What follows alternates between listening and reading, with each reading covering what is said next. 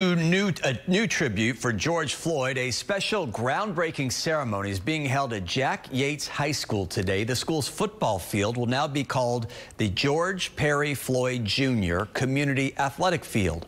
The high school is also receiving a generous donation to help renovate that field. Our Andy Sirota is live now at Jack Yates High School with details on today's big reveal. Andy?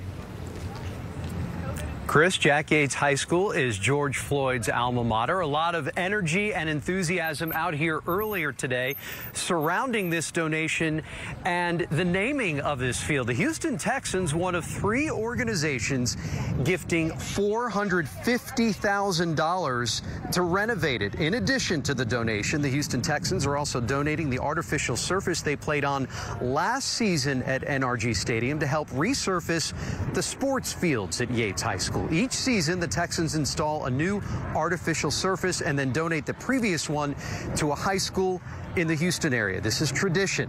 The idea behind the renovation is to make this field, which will be named after George Floyd, into a community field, a centerpiece of sorts for all student athletes in 3rd Ward. We heard from several speakers at the event this afternoon, from Yates alumni to local leaders and the CEO of the Houston Texans, all speaking about the significance and importance of this project to the community.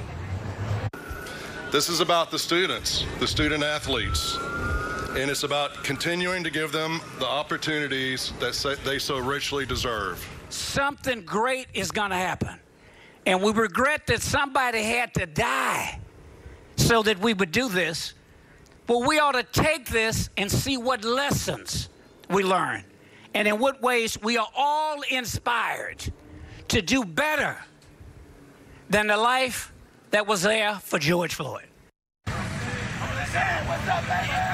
Again, the donation made today, unclear exactly how long the renovation will take or when it will begin.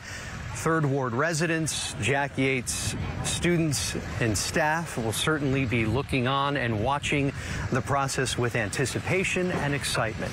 We are live in 3rd Ward tonight. Andy Sirota, KPRC 2 News.